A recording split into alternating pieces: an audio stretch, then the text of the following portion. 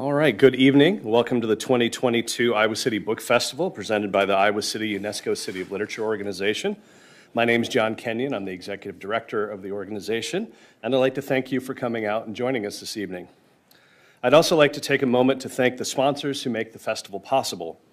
The City of Iowa City, the University of Iowa, our hosts here at the Iowa City Public Library, Prairie Lights Books, Iowa Public Radio, the Graduate Hotel, and Think Iowa City. So thanks to all of those folks, again, for making this possible. So we're about halfway through this year's festival, and I hope you'll be able to join us for some of the other events that we will have in the coming days. The print program that you hopefully picked up on your way in or that you can grab on your way out will list all of the different things that we have going on between now and the end of the festival on the 13th. We have many events tomorrow and Sunday back in this room, Meeting Room A at the library, as well as other things going on in other locations. If you're watching us on the stream, you can visit iowacitybbookfestival.org for the full schedule. This evening, we're delighted to present Curtis Bauer and María Sánchez. Curtis Bauer is a poet and translator. The Iowa native's third and most recent poetry collection is American Selfie. He's given readings, lectures, and taught workshops in Spanish and English across the U.S. and in Argentina, Ecuador, Mexico, Venezuela, and Spain. And most recently, he taught writing workshops in Spanish for the Lines and Spaces program, a literary partnership with the Bureau of Educational and Cultural Affairs at the U.S. Department of State and the International Writing Program here at the university. He divides his time between Spain and Texas, and he's translated several works of Spanish poetry and prose, including the newly published memoir, Land of Women, by our other guest, María Sánchez. Sánchez is a third-generation Spanish veterinarian whose memoir looks at how we view women in rural life. Following in the footsteps of generations before her, she travels the countryside of Spain, bearing witness to a life eroding before her eyes. She is the first woman in her family to dedicate herself to what has traditionally been a male-dominated profession and rebuffs the bucolic narrative of rural life often written by and for consumption by people in cities, describing the multi-layered social complexity of people who are proud, resilient, and often misunderstood. Part memoir and part rural feminist manifesto, Land of Women acknowledges the sacrifices of Sanchez's female ancestors who enabled her to become the woman that she is. And so I'd like to ask Curtis Bauer to join me up here, and he and María Sánchez will have a little conversation and share some of the writing that is found in the book. So thank you very much. I'll turn it over to you. Great. Thank you all for coming, and it's great to see you, Maria. Again, right, this is how we know each other across Zoom. We haven't actually met face-to-face other than through a screen, right? But I'm going to say a few things. I guess it's a kind of introduction, reintroduction. But when this book came out, in May, Maria sent a tweet out into the world that said something like, who would have thought the granddaughter of Carmen La Gordita would one day cross the ocean and be translated into English? And I immediately thought of my maternal grandfather, a farmer from Germany I grew up with, but then I checked myself and I thought, that doesn't make any sense. I should be thinking of my grandmothers. And the idea, what all of that's about is that I hardly knew them. There were women who were silenced, not by force, but because they weren't given the opportunity to speak or to be listened to. Nesta Roberts, born in Wales in 1908, and taken to the U.S. as a baby and who hardly ever left Iowa after that. What would she have thought of her grandson going back across the ocean to translate María Sánchez into English? So eventually her grandson, her granddaughter, and great-granddaughters might eventually then wonder about her life and stories. Or Irva Schwarting, born in rural Williamsburg, Iowa in 1919, first wife of Edward Schwarting, and then when he died, she married his brother, William Schwarting, my grandfather, the farmer. Irva, the farmer's wife, the baker, the canner, the cook, and the woman who taught me how to hold a fork and knife, to sit proper in public. What was her childhood like? Why didn't I ask her? to talk about her childhood. These are some of the questions that kind of came up, as I was thinking about Maria's book. And this book is one that addresses silence and shadows and ignorance. And it's not just a call to action or a feminist manifesto, but also a manual for approaching, identifying, preserving, and valuing what's on the verge of being lost. We're going to talk about a few of those things tonight. We're going to read a section. Maria will read something in Spanish, and then I'll read my translation of that. And afterwards, you'll have the opportunity to participate in a conversation with us. If you've got a question, please call for the microphone so that Maria can hear the question, and also those people watching online. So, Maria, I'll turn it over to you, and you can jump in. Hi, everyone. I'm so happy sharing this meeting with you. First, I want to say thanks to all of you for making it possible. So, as Carte say, I'm going to start reading a part of Land of Women in Spanish.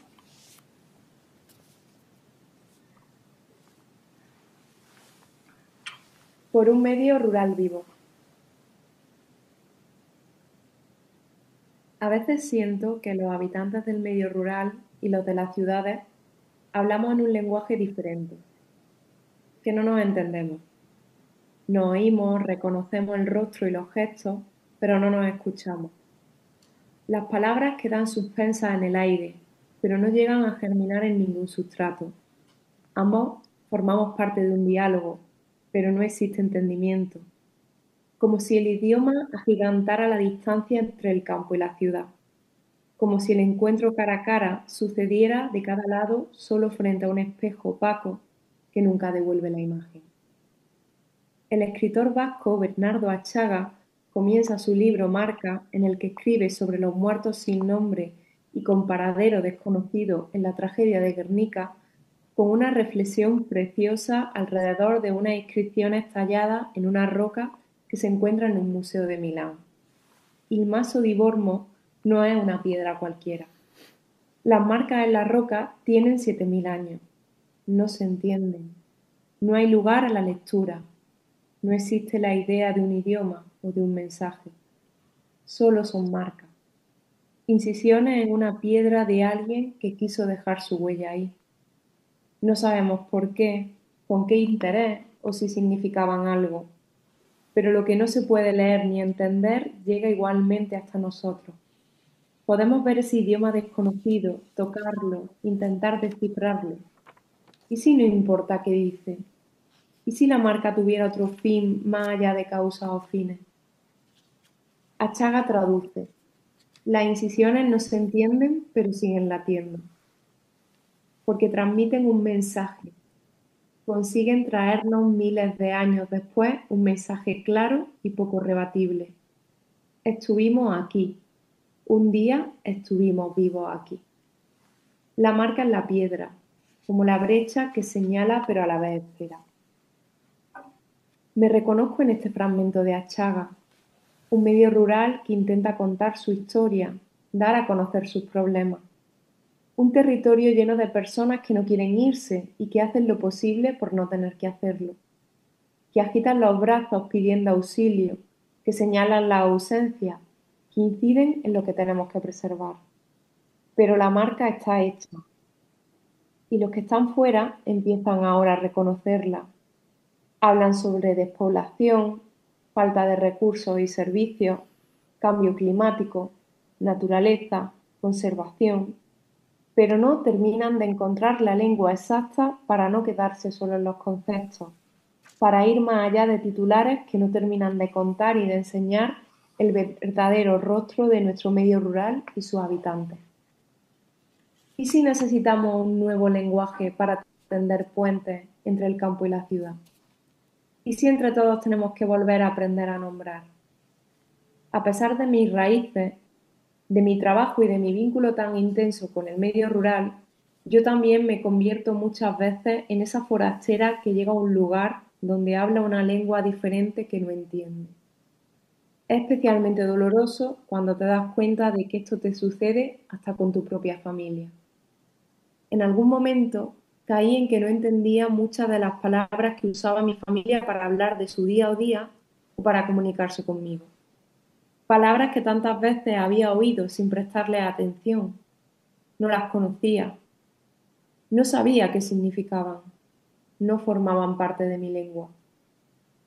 Este despertar se convirtió en una obsesión. Empecé a preguntar y cada palabra desconocida se convertía de pronto en una nueva para mí. Me volví otra vez niña. Aprovechaba cada momento para señalar y preguntar. Y no solo con mis padres, mis tíos y mis abuelos.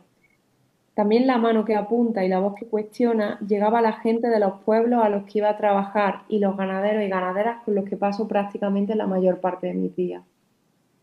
Una parte de mí sigue sintiéndose culpable.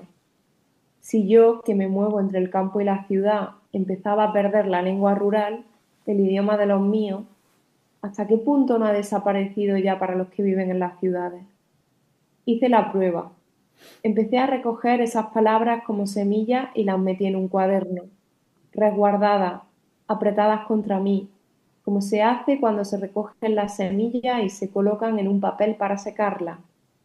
Y una vez preparadas, se guardan en botecitos de cristal en la despensa o en el cuartillo para la próxima siembra. Así fue como las palabras de mi familia comenzaron a viajar del pueblo a la ciudad y a conocer una nueva tierra a la que agarrarse. Cuando estaba entre amigos, en el trabajo o en algún encuentro literario, no podía evitar sacar el cuaderno y lanzar alguna palabra sin revelar el significado. La arrojaba como el agricultor lanza la semilla a la tierra, esperando que terminaran agarrando, alcanzaran a brotar y dieran su fruto. La mayoría de las palabras que traigo a la ciudad son desconocidas, pero despiertan algo que no se puede nombrar, que llevamos dentro y que sigue ahí, latente, esperando la luz adecuada para hacerse notar. Sacan del sueño un interés que consigue que el idioma de mi familia y de tanto siga vivo. Y rescatan algo más. Las palabras desconocidas despiertan preguntas a los suyos, nuevos nombres, antiguos recuerdos. Rescatan el vínculo y consiguen traer a la superficie un nuevo idioma sobre el que empezar a trabajar. Palabras como fardela, el saco o talega de los pastores, como galiana, un camino más pequeño de los trashumantes, como cabellano, ese terreno en la sierra que es llano, con lomas y valles pero suaves, como empollo, la primera hierba que nace en otoño tras las primeras lluvias, como jabardillo, ese conjunto de aves más pequeño que una bandada. So this is from the 5th chapter in the book called For a Living Rural Community. Sometimes I feel as if rural people and city dwellers speak a different language, that we don't understand each other. We hear each other, we recognize each other's faces and gestures, but we don't listen to each other.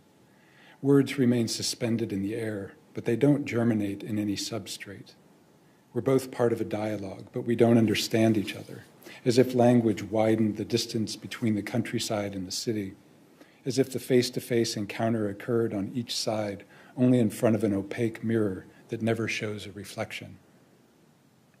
The Basque writer Bernardo Achaga begins his book Marks, in which he writes about the unnamed and unaccounted-for dead in the Guernica tragedy, with a beautiful reflection about some inscriptions carved into a rock in a museum in Milan. Il Masso di Borno isn't just any stone. The marks on the rock are 7,000 years old. They're unintelligible. There's no way to read them. The idea of a language or a message doesn't exist. They're just marks, incisions in a stone by someone who wanted to leave a mark there. We don't know why, with what intent, or if they meant anything, but what can't be read or understood reaches us all the same. We can see that unknown language, touch it, try to decipher it. What if it doesn't matter what it says? What if the mark had another purpose beyond causes or intentions? Achaga translates, the incisions aren't understood, but they continue pulsing, because they transmit a message, thousands of years later, they managed to bring us a clear and hardly disputable message. We were here. One day, we were alive. The mark on that stone, like the opening that indicates, but at the same time separates. I recognize myself in a Chagas fragment, a rural community that attempts to tell its story, to make its problems known, a territory full of people who don't want to leave and do everything possible so they don't have to. We wave our arms for help. They point out the absences. They're the ones who have an impact on what we have to preserve. But the mark has been made, and those on the outside are now beginning to acknowledge it.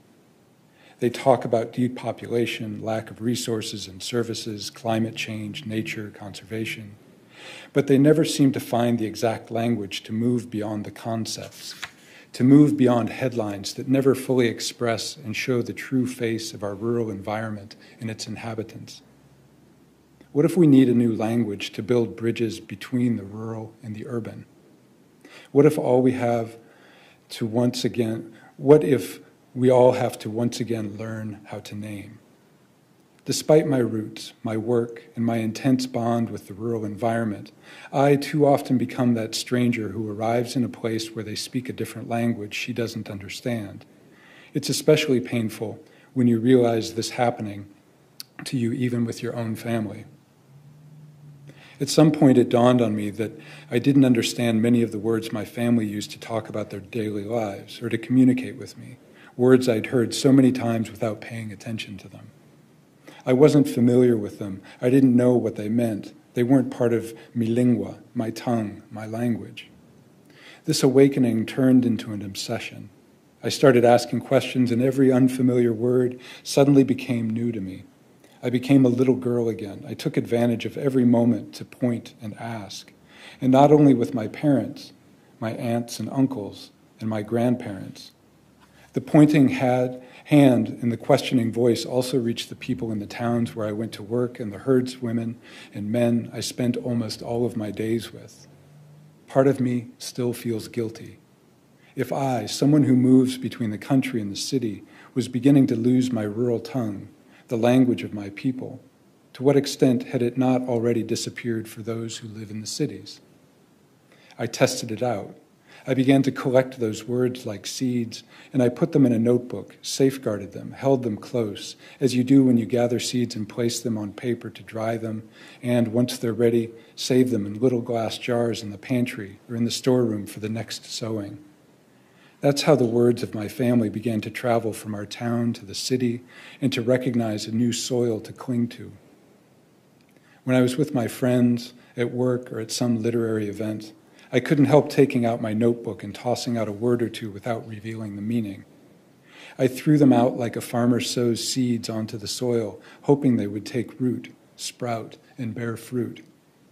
Most of the words I carry to the city are unknown, but they awaken something that can't be named, that we carry inside and that is still there, latent, waiting for the right light to be detected. They rouse from sleep an interest that keeps the language of my family and so many others alive. And they rescue something else. Unfamiliar words awaken questions of their own, new names, old memories. They rescue the connection and manage to bring a new language to the surface to start cultivating. Words like fardela, the backpack or sack shepherds use, like galeana, a trace or smaller path transhumants use, like caballano, that terrain in the mountains which is flat with hills and valleys, but gentle ones, like empollo, the first grass that grows in autumn after the first rains, like jabardillo, that group of birds smaller than a flock. So what we thought we would do is just start with a little bit of, maybe I'd ask her a question, but then maybe you all have some questions or something that you're thinking about. But the first thing that comes to mind for me is this idea of language that is lost, that maybe there are these words that maybe you grew up with that you never use. And I'd like Maria to talk a little bit about about those words and about language that you've discovered, you know, that's on the verge of extinction, let's say. And talk a little bit about what you're doing, like what some of your projects are and why you got into that. So for me, it's very important this labor of rescuing words in danger, because I always think about every word who is in danger, who can disappear. At the end, it's like other word dying, because you know these words are fundamental for me. Every time one of these words like this dies, there is, or I was saying, a word dying. So for me, it's not about language accent, as you are listening to my special accent of Spain, or the meaning, for example, of the word. It goes beyond that, because we are talking about a special way of living, inhabiting a territory, or relating to the others. Like I'm thinking animals, people, the land, the earth, the resources. Also, I was thinking when I am speaking in the trees, in the mushroom. So when some of these words are saying, because I'm used to use sayings also in my poetry, in my writings. When some of these words disappears, I think that also kinship dies. So, you know, we are living in confused, difficult times. Not easy era, because we are living with uncertainty. I'm thinking in a war, Ukrainian war, pandemics, climate change. So we are every day asking ourselves about the place we want to live in the future, also today, tomorrow. So maybe it's so important to know these words, this saying from the past, that are telling us a singular way of living or relating to the others, not only the people, as I was saying, also the land and the other beings. So it's so important to know that, to think about what kind of future we want to build, to imagine, or to live in, you know? So for me, when I think that maybe I started to pick, I was thinking to pick the words, like you pick the fruits of the mushroom in the country. Maybe when I started to realize that my grandparents, one day they will die. So people are not immortal, no? So this moment that you left the childhood, start to be an adult, you start to realize, understand a lot of things. Also, in my opinion, in my experience, I started to feel like a kind of fears, because maybe I'm arriving late to the lives and the stories of my family. So I think also that this hobby, this necessity of collecting and preserving the words, maybe comes from this feeling. A big part of this book is about, you know, listening to stories and identifying, you know, a kind of connection between the land and the people who are living on the land. And, you know, there are, in particular in the second half of the book, focusing on three significant women for you. Could you talk a little bit about, I guess, tell the audience a little bit about how you arrived at that kind of discovery? You know, say, for example, a narrative of one of these women, just to give a little bit of insight into it. Yes, this part is very emotional because, as you say, the first part of Land of Women is more general.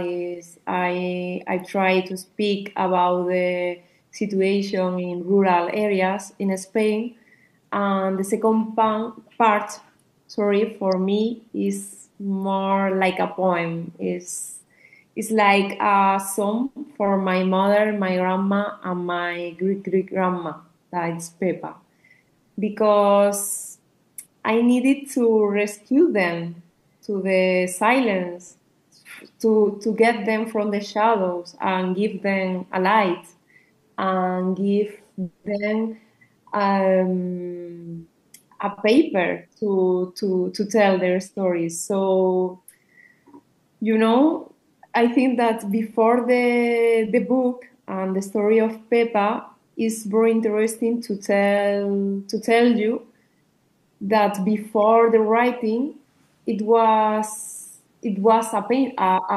It was a pain because I discovered that my family never told me stories about my grandparents because they thought that it was no important, that it was no important to share, to recognize. So it's hard because I have to become a writer and wrote my first book that is poetry, you know, it's Cuaderno de Campo. It's about my family, my roots, the feeling of being a woman in a country full of men working with the animals.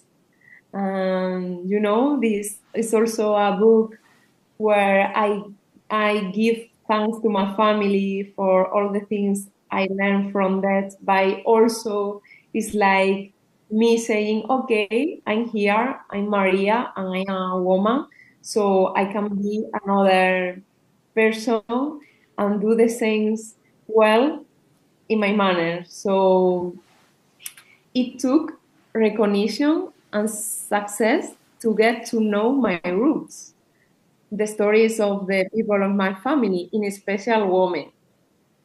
For example, the story of Pepa, my great-grandmother.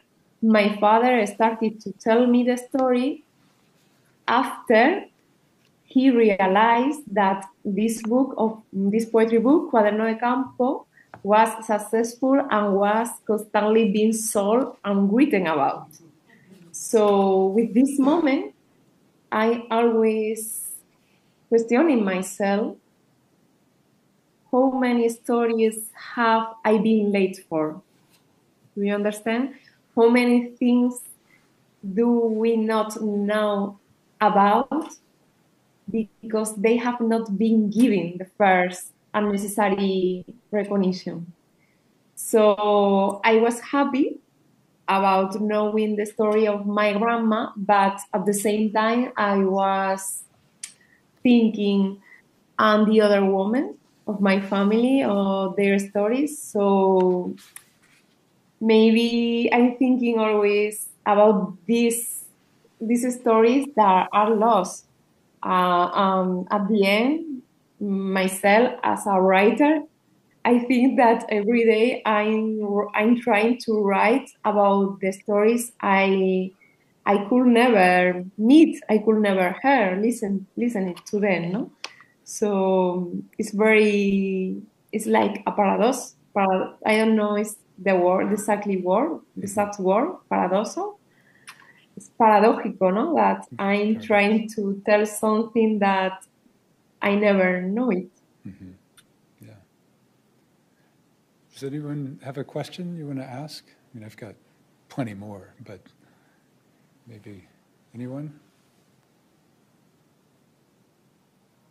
Okay, all right. Well, you know, one of the, I mean, in that particular chapter, where you're talking about your great-great-grandmother, it comes about through walking, through being outside, right? And a lot of this book is a situation of being on the land or being in a particular place, and then the story that comes from that. And to just think of the generation, or the creation or the recognition of these stories. You're asking lots of questions, right? And then those questions lead to some responses, and then more questions and more responses, and it just keeps going. Could you talk a little bit about where this project, the Land of Women, is now taking you? What else are you doing that's related to, this, or that's come out of this book? I was thinking meanwhile you were talking about making also a question, because I just remember, Annie Ernaux, the recent novel, the French writer that just this week won the Nobel. She has a book where she writes about the abortion, about her abortion, and she said something like she needs to write the things she never could find in the book. This a sense of feeling that you are in the book, you are feeling identified, or you are asking for help or asking for something you don't know. So I was thinking about her when I was listening to you. And I don't know if I understand you well. You are asking me about what things I'm doing now. Yeah. I am. What has resulted from the writing of this book? Right. Wow.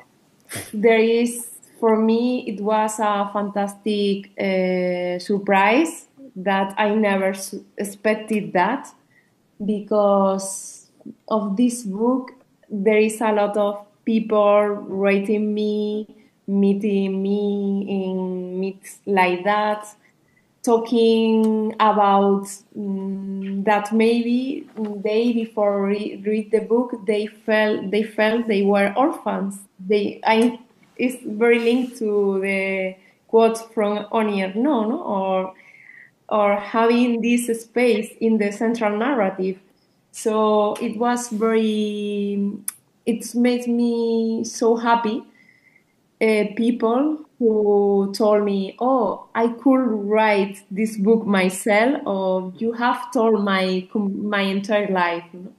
So it's very, very nice realizing that people needed this, not the book, this space to feel identified in the culture, in a book, in a film, in a song.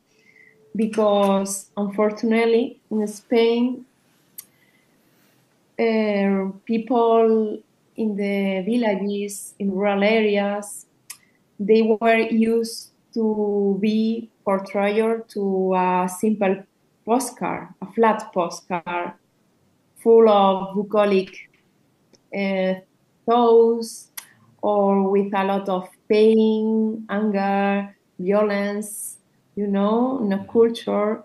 So it's like there is another light to them with this book. It's like, oh, I could be this person writing this book. And also because of Land of Women in Spain, suddenly there were a lot of projects, similar projects to the book, interviewing farming women, telling their stories, a lot of feminist projects trying to rescue and to share the stories of people from rural areas. So there is a lot of things to tell, very good news. And also, after of Land of Women, it came Almáciga, my books that is full of words in danger, because they don't appear in the dictionary. I have a lot of words because of this book. it was a very, very great surprise for me. The, how to say, the love of the readers with the book. Yeah. In that book, Almáciga it's a collection a little bit like Rob McFarlane's Landmarks, Barry Lopez's, Home Ground, I think is the other book, where it's just a collection of language or of words that we're losing track of or that aren't so common anymore. And in addition to the book, you also have a webpage, right, where people can sow those seeds of words that maybe they're discovering or offering as part of that seedbed. And I'm curious if in the audience, if you've got if you recognize or think about any of this, if you remember words that weren't, or maybe that you used in your youth or you heard and maybe are now, you never hear them again. Yeah, I don't actually have a word, although I'll think. But I wanted to say that when Maria was reading and she made that equivalence, the metaphor of words as seeds, in Iowa, we talk a lot about saving seeds, and particularly, I would kind of add something to that metaphor and think of it more as the heirloom seeds from heirloom plants, which are ones that were original and now have been lost to hybridization and, making tomatoes that have to be kind of squared off so that they fit in packing boxes and things of that nature. And yet the seeds that Maria is talking about, the words, are ones that are older than that go back to a time before we were commodifying words and putting them into boxes of, commercialized meaning rather than the meaning that they used to have. Yeah. But now I'm going to start thinking about some words. Yeah. Oh, okay. So I grew up in rural South Dakota, and even during my lifetime, I was on a farm with my grandparents. So I saw firsthand how they lived. And between the time that I was there, seeing my granddad and their neighbors do all the farm work with horses, and my grandmother cooking on a wood stove, and going to a rural schoolhouse and stuff, that it's really tied to the fact that rural America, and I assume rural Spain, any rural life has changed dramatically. So it's loss of an entire culture, really, and it's certainly bound up in words, but also in the way people lived and viewed the land. It was just a different relationship to how they took care of their land and their animals, and how they raised their children and families. It's remarkable. This has brought a lot of memories back for me, because I certainly know that there are a lot of words as well that people don't know, and it's simply because they don't do things the way they used to, particularly in rural life. So anyway, thank you.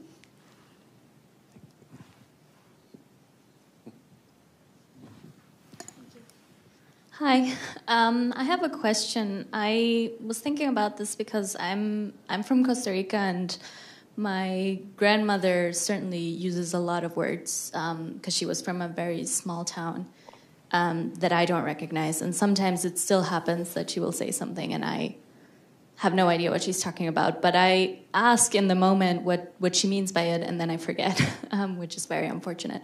So I was wondering if this collection of seeds, as you call it, do you see that as a kind of a sort of museum work or as an archive, or would you like it to be something more alive that can kind of preserve these words in a way that they become part of our current language again, in a way, somehow? Yeah. Thank you. Totally. For me, it's not about doing a collation or taking all these seats or like words and closing in a museum or a library.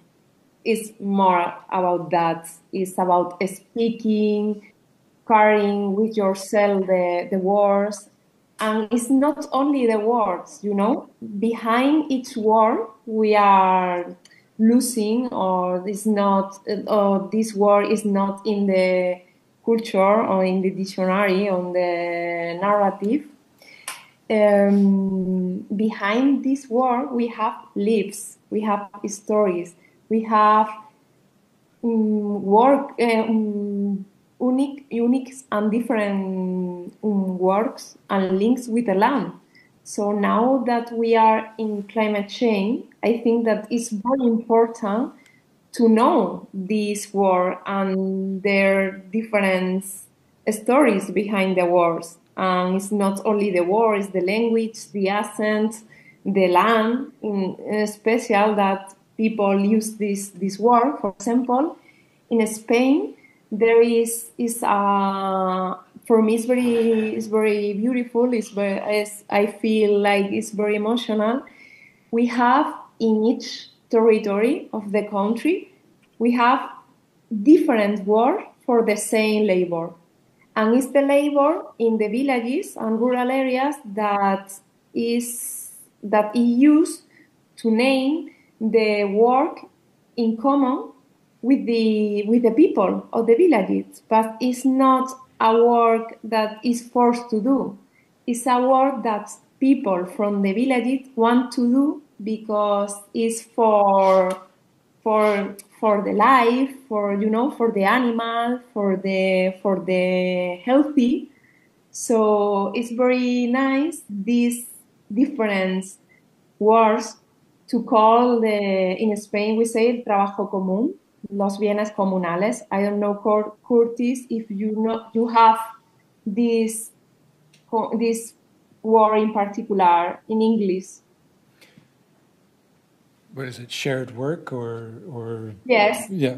It's right. not about collective you have work. to do the work. It's the work who is born because the people of the villages, the neighbor, talk and say, okay, we are going to build a new road. We are going to share the land to the animals cool graze, or to clean the roads, the path to the river, or having a vegetable patch in common.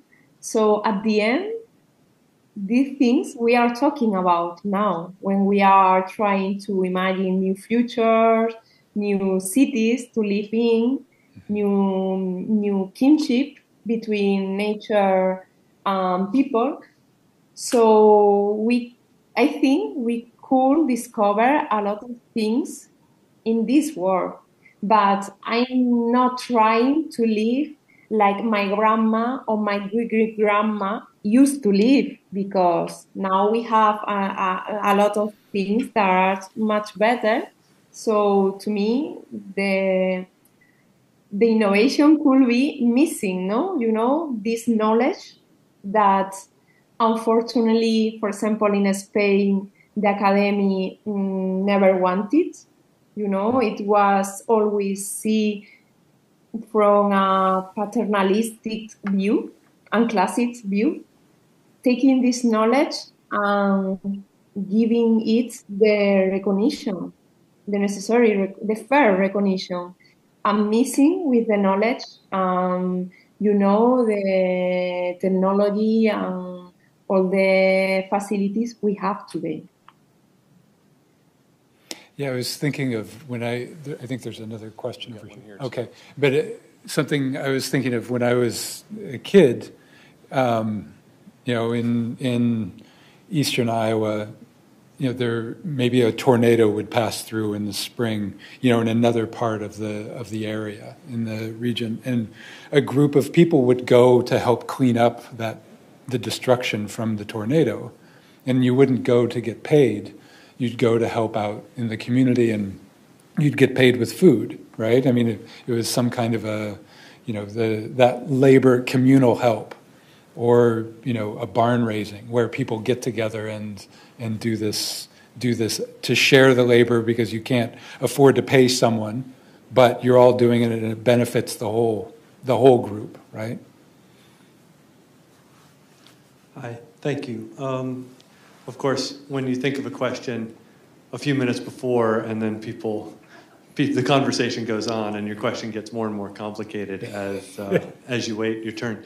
So I'm going to try and reprise it, but I have a sort of two-part question for the two of you. One is the metaphor of fruit picking as a research approach, that these words and these experiences and these stories were a kind of fruit that you were able to pick, and I understand you could go crazy with that metaphor, and then there are seeds in the fruit and stuff. But what I'm interested in is, did anything resist being harvested? Did anything resist being taken into your research or taken into your book? Was there a story or a set of experiences that was really actually very hard for you to take from the place where it was based? The stories that we're hearing tonight, they've made so many journeys. They've journeyed from the country to you, from the past to you, from you to Curtis, to, and into the English language realm. So there's all of this progress and transit that's occurred, but I guess I'm sort of also interested in what wasn't able to move, what isn't able to be dislodged or taken away. And the flip side of that is sort of for Curtis, I'm really interested about the phrases, not just the nouns that you discovered, not just the names for things, but the phrases that may be captured. You were just talking about communal work. And if there was another phrase that really talked about a kind of kinship, maybe with nature or with a kind of feeling that maybe you discovered, and whether it was a particular challenge, if there was one that was a particular challenge for Curtis to translate into English, because that feeling would have to make a couple different jumps. You go first. I have a lot of ideas. I'm sorry if I couldn't understand you very well. But I think it was very interesting, your reflection, because it makes me think about before I'm writing, not this book in general, because I can't remove my link with the nature. I'm always in nature. I'm always looking to the trees, to the birds. So I love go to the forest and pick mushroom, asparagus. It's like the nature is always in my life. I'm not apart from the nature and the environment. So when I was listening to you, I was thinking, oh my God, maybe my writing is always trying to translate the language of the nature that I never understand, I'm always trying to understand the language of the trees, of the birds, of the lichen, of the soil. So at the end, I'm thinking about the poetry, the narrative, at the end, the literature as a constantly translation of a lot of things, a lot of emotion. And in my case, in my experience, it's always linked to the nature. So I don't want to think about taking something and removing from the land is born or their own place. Not this because it could be anthropocentric, I don't know if it's correct to say in English, or colonial's way of being in the world. I prefer to see that like sharing the experience or the emotion.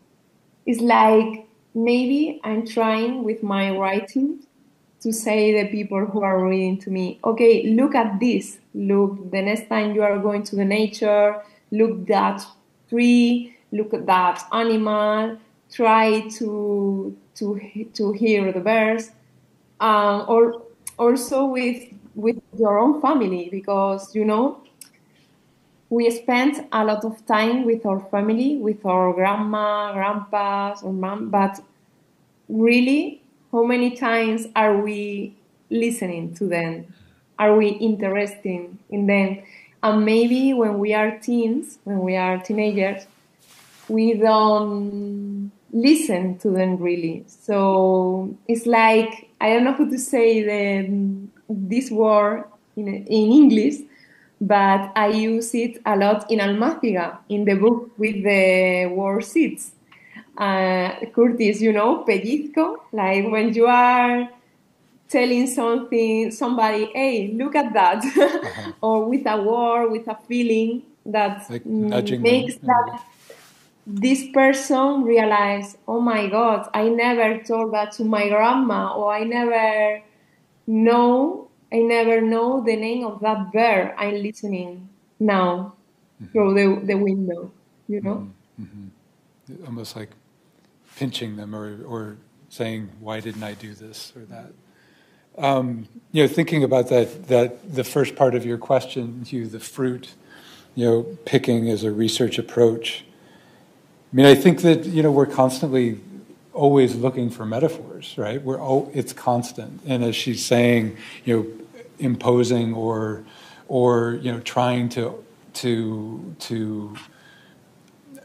I don't know. I mean, I think what if I understand Maria correctly, she's moving against the harvest, but more of the recognition.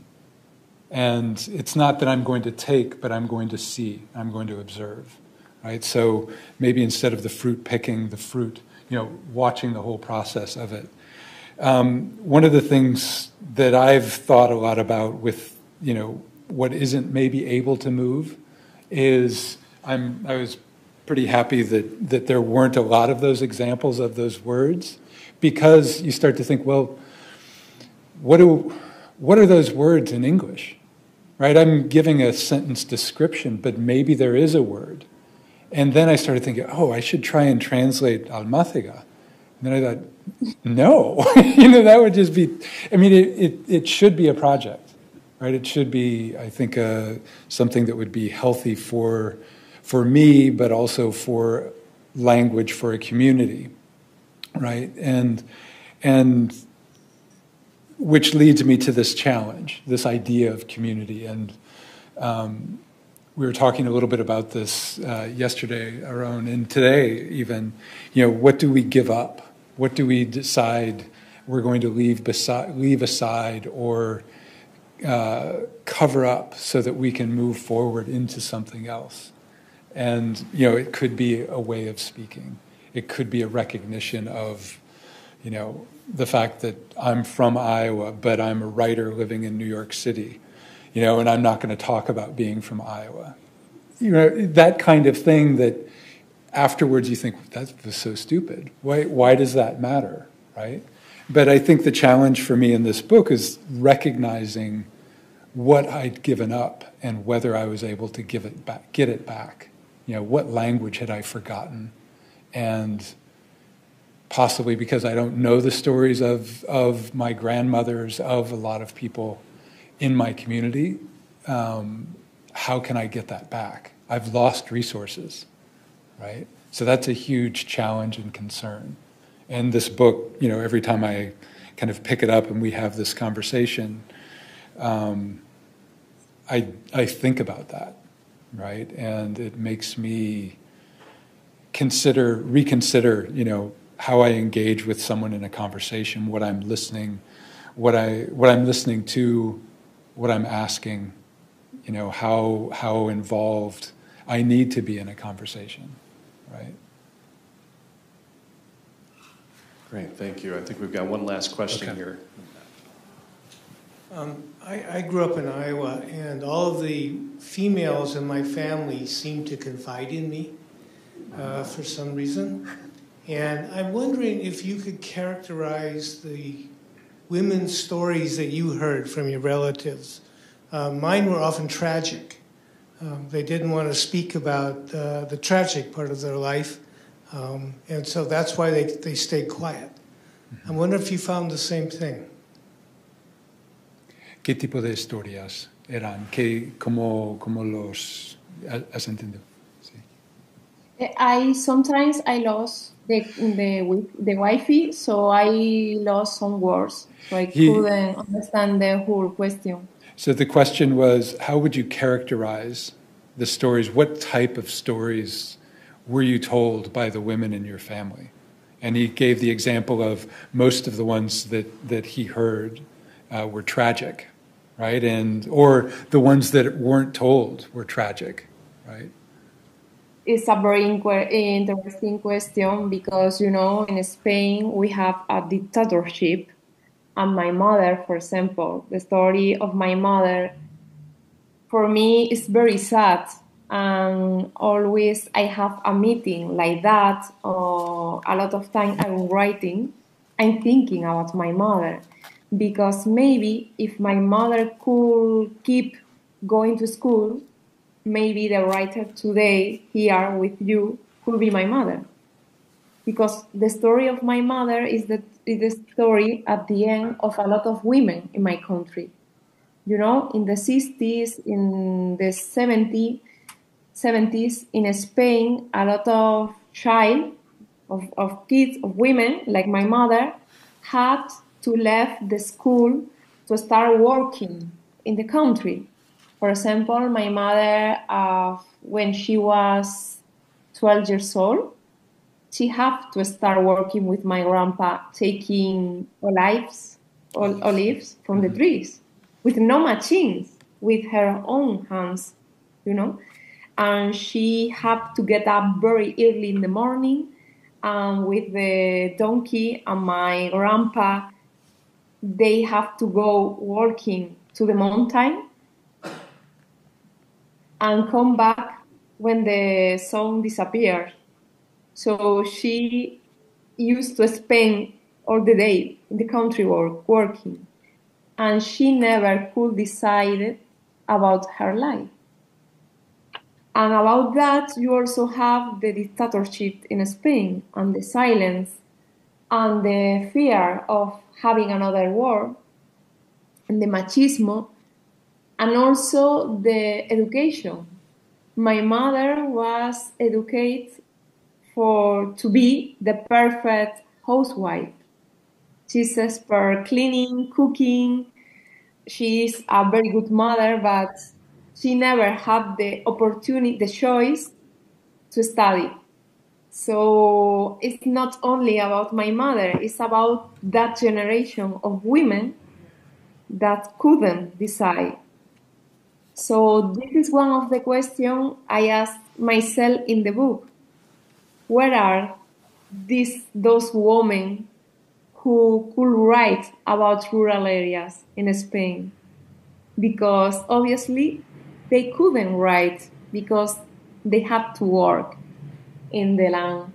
And it's very interesting because if you, for example, take the story of the lives of some male writers in Spain who used to write about country and nature and confront their lives and stories with the life and story of women from the land, they are completely different because, you know, they have power, they have money, they have the voice, the loud speaker. So, for example, I'm always giving the same example, no? Comparing, I did it in Land of Women. I compared the life of Miguel Delibes. It was a very famous writer in Spain.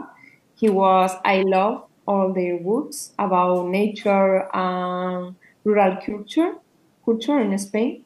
But I like to compare the life of this writer and my mother. And what idea of the country and the nature is different for them. For him, going to the land, to the nature, is it's like, you know, having a work, because he spent a lot of time speaking with people from rural areas about animals, about the land, about the language. But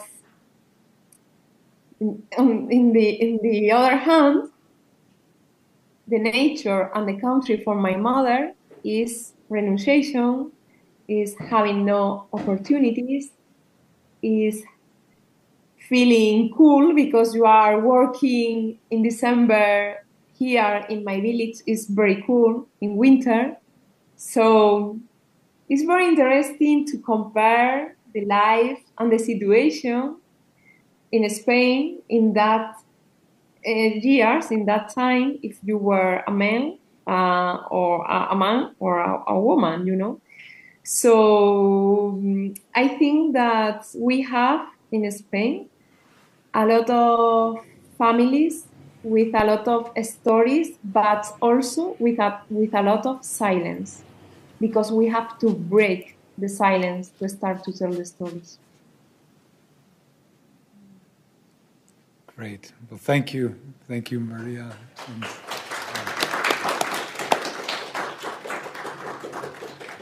Well, that brings us to the end of our time. I'd like to thank everyone for joining us today. And thank you so much to Maria for joining us. I know it is either very late or very early, depending on how you look at things in Spain right now. So thank you. Thank you to Curtis for joining us. I love that we could use technology to bridge this geographic gap and talk about the way you two are using translation to bridge the language gap. So it was wonderful.